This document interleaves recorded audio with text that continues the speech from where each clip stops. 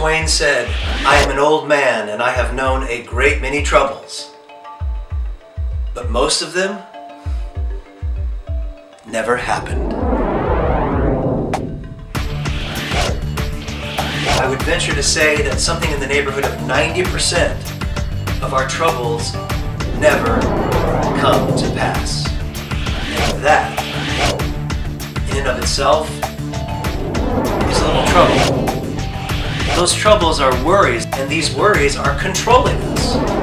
They're making us sick, they're making us ill, and they're even eroding at our very relationships and our productivity and our ability to be effective in every area of our life.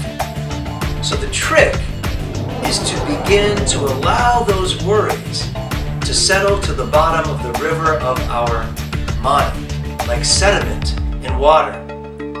As we do, we create clarity, clarity of thought, clarity of heart, clarity of vision.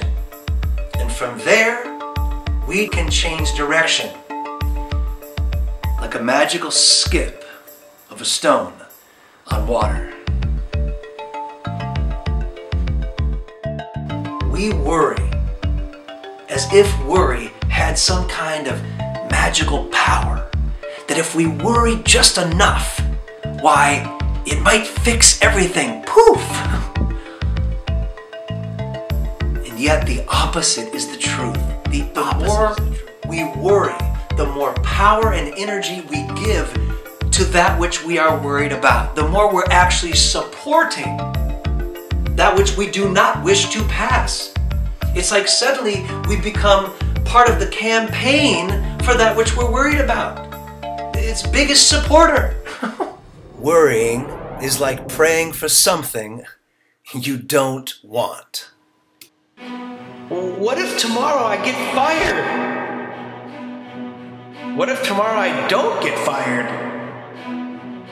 What if I just fail and I can't afford my daily Starbucks decaf latte with foam?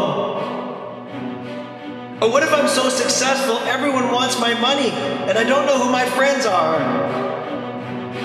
What if it snows tomorrow and I don't have studs? What if I do have studs and it doesn't snow tomorrow?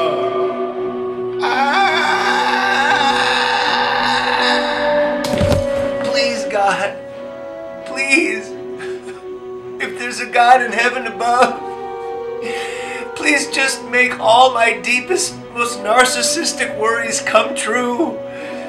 Then I could stop worrying about them.